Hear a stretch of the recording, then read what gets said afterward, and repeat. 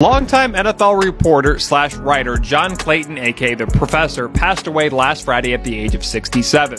Clayton passed away with an undisclosed illness. He was survived by his wife Pat and his sister Amy. He served at ESPN from 1995 until 2015. Clayton started covering the Steelers in 1972 as a teenager. He was at the Pittsburgh Press from 1978 until 1986.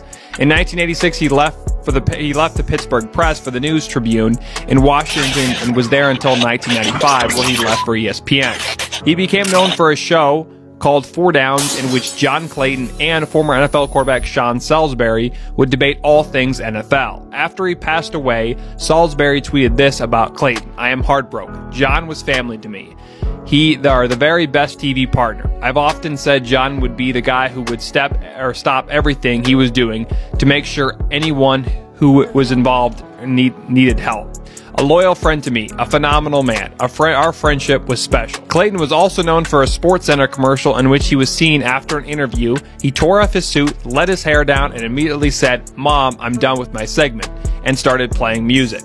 After his time at ESPN, he was at the Washington Post. 10 days before he passed away, he broke down the Broncos trading for Russell Wilson on Seattle Sports 7:10 a.m., where he was a contributor.